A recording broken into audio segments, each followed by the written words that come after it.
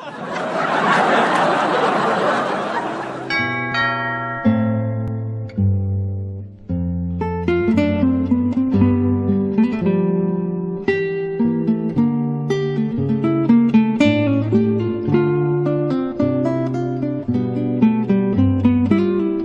evening, ladies and gentlemen, and welcome to our first meeting for 2010.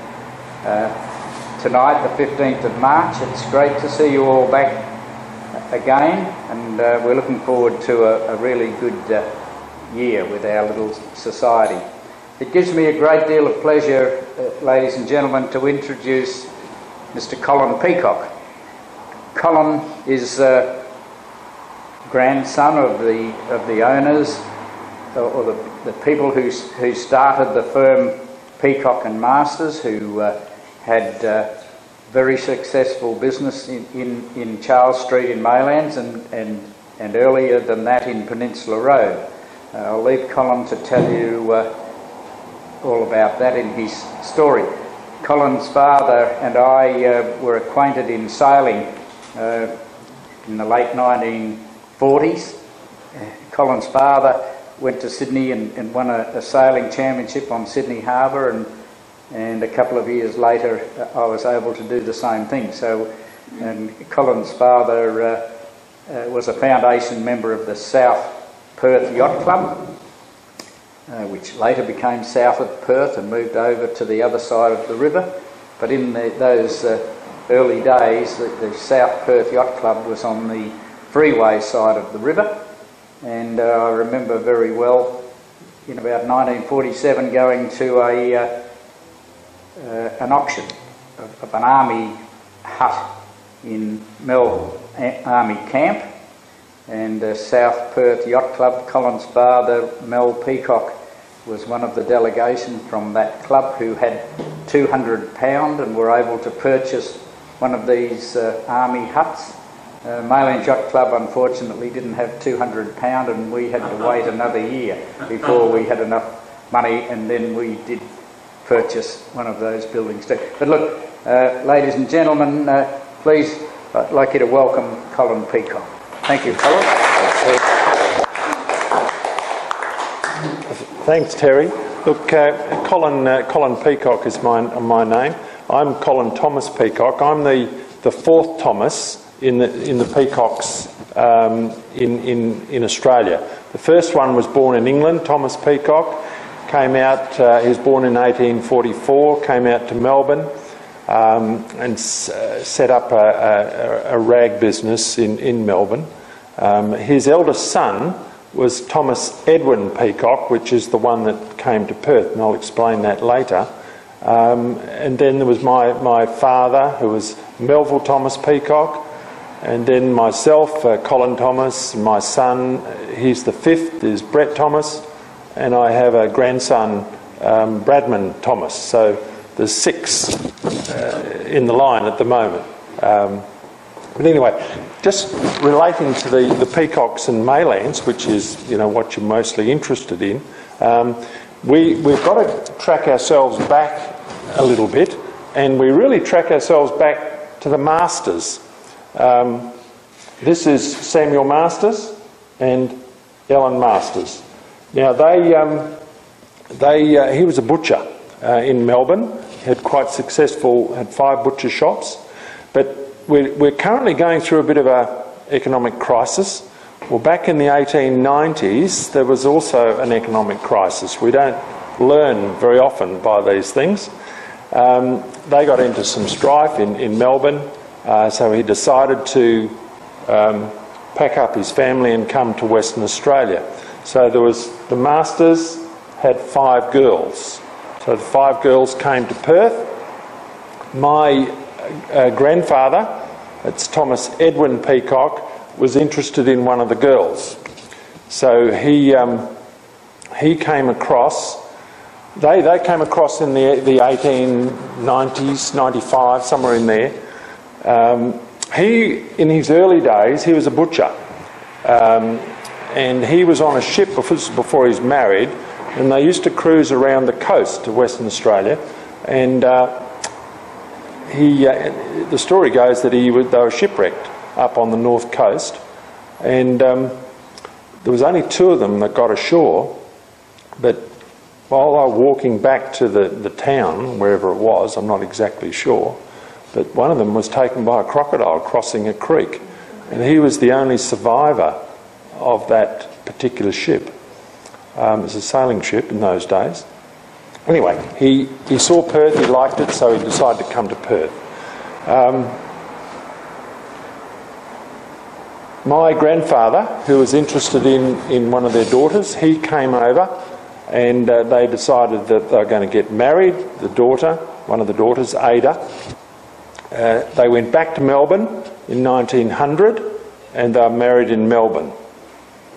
They decided to stay in Melbourne for, I think it was about 12 months, and then I think there was the Masters family were very close, and Ada decided she wanted to come back to Perth. So they came back to Perth. The first job they did was looking after a piggery that I think Samuel Masters was out at Beachborough. They lived on this piggery for 12 months. Disaster struck, some swine flu went through and all the pigs died. So they gave that away. They then moved back to Guildford Road, just over here.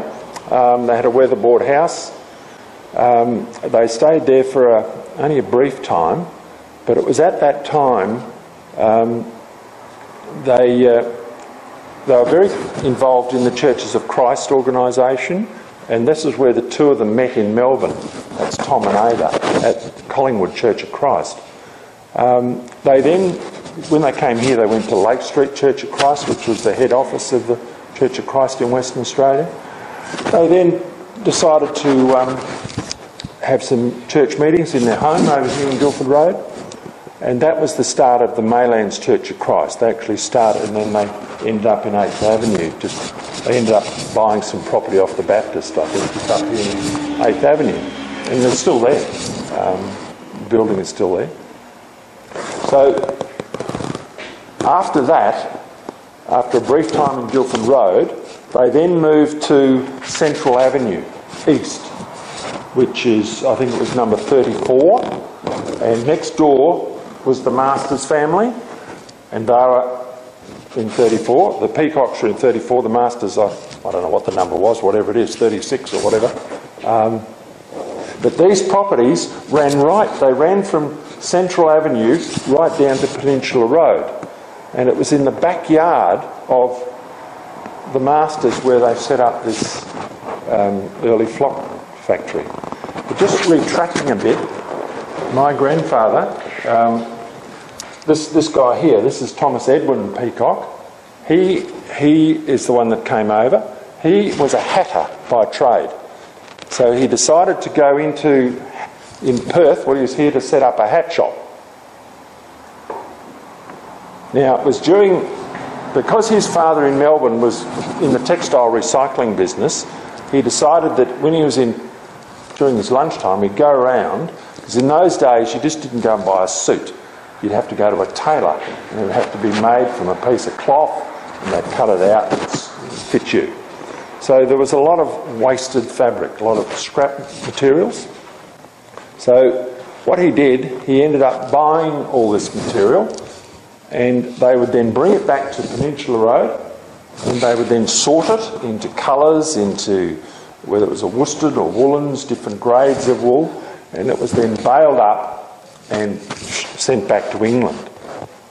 But what happened, there was a lot of pieces of fabric that were not suitable for going back to England, and this is what they used to make flock out of. So they imported a machine to chop up the rag, and that filling was used in those days in upholstering and in mattress making. Most mattresses were made, this is before in the spring. So that's how they got involved through the collection of this textile waste. Now the factory, I think it was round about No, I've got some notes here. I should be looking at my notes. 1904 they moved to Central Avenue.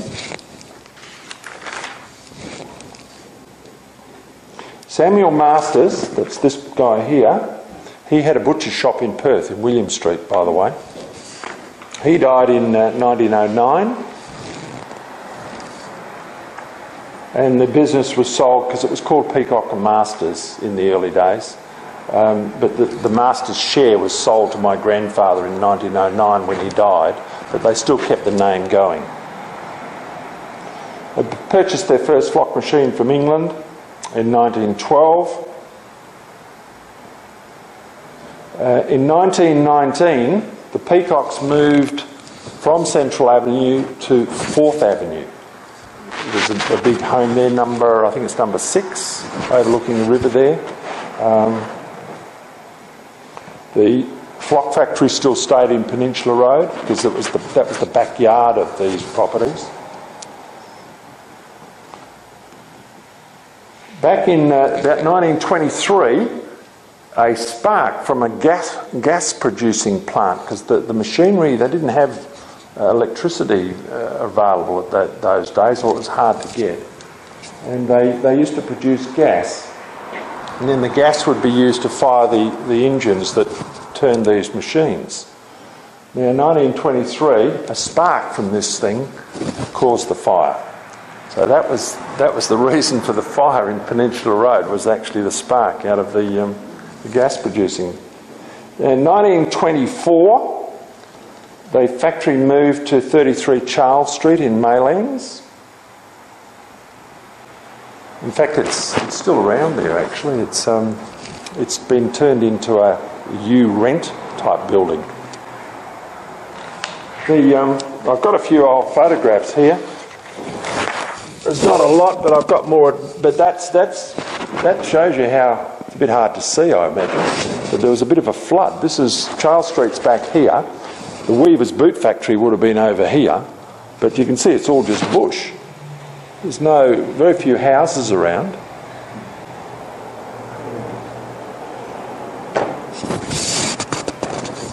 That's a shot of the early factory. The office was here. There was an old house on the corner, and they put these buildings up at the back. But it was just bush. This is Home Street or Cox Street, and then Charles Street's running along here.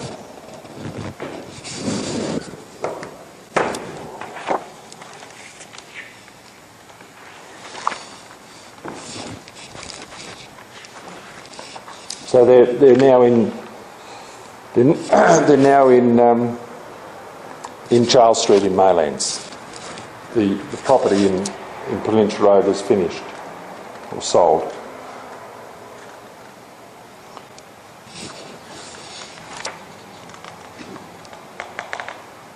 Now back in my father and my uncle took over in about 1927. They took over running the factory. So it was my uncle Les and my father, Melville. My father was an engineer. He did his time at Tomlinson Steel. And my uncle Les, he did a business course at, I think it was Stotts Business College or something. He was interested in going into the ministry for the Churches of Christ. In fact, he ran the Bassendean Church of Christ for a couple of years. But he just found it didn't suit him, so he ended up coming into the business.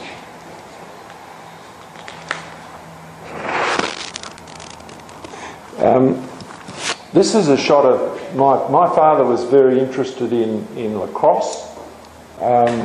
This is a shot presented to Melville Peacock from the members of the Maylands Lacrosse Club, 1927, premiers. So lacrosse must have been a little bit more popular than it is today. But this is my father just here. But back in those days, it was just the Depression was just starting. And he went to Melbourne. He was in the state lacrosse team as well. And part of the thing was they did tours, factory tours. And he went to Holden's Motorbody Works. And there was rows and rows of these spring machines that were just idle because the the downturn in the industry over the Depression. So when he got back to Perth, he wrote to them asking if they wanted to sell any of these machines. And they wrote, in fact, I've still got the letter at home, where they wrote back and said, yes, we don't mind selling you one. So we were the first to make coil springs in Western Australia. And from there, that led on to making inner spring mattress, the centre part of the, because inner spring was just coming in. And we were the first company in Western Australia to make inner spring for the mattress industry. My father, as Terry mentioned, was also very keen on yachting. In fact, it was his father, when Dad was about 12, bought him the first boat, because they were in Central Avenue, and the Maylands Yacht Club was just down the bottom of the hill. So he got very interested in yachting at a very young age. He was responsible for introducing the Sharpie boats into Western Australia. Thank you. Dad was also very keen on VJs, which he won an Australian Championship, as Terry's mentioned, on Sydney Harbour. In fact, that boat, CB, is currently in the museum down in the Maritime Museum down in Fremantle. And the CB, the C stands for Colin, and the B stands for Bruce, which is my brother. And that's how it was named. But the actual trophy he won is down there as well.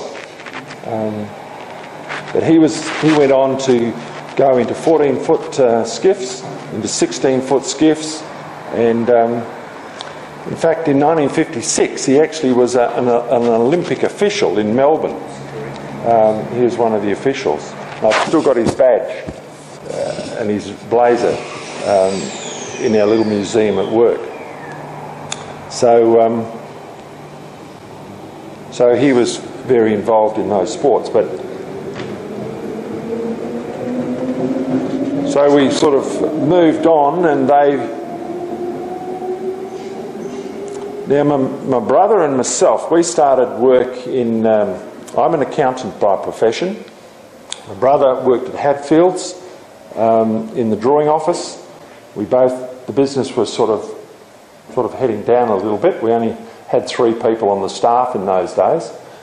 And we decided, I chucked my job in. I was out at West Australian Transformers as assistant accountant. He was up at the drawing office at Hadfield's, and we decided to give it a go. So we went and worked over here in Charles Street in Maylands. And we gradually started to build it back up again. We diversified into a number of other products, mainly involved in the bedding and upholstering industry. And I started in 1966, so I've been there, 43 years now. So the years roll by.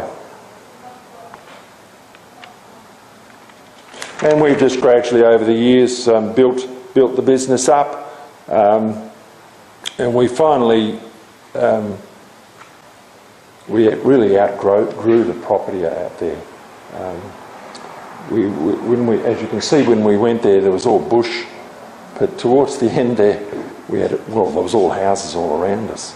And if our machines got out of balance, these big rag teasing machines, the place would vibrate, and the lady next door, her cups used to fall off the shelf.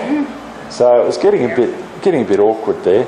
So we decided to move out to Kewdale, and we got 4 acres of land under the Industrial Lands Development Authority, and we ended up moving out there about 1973.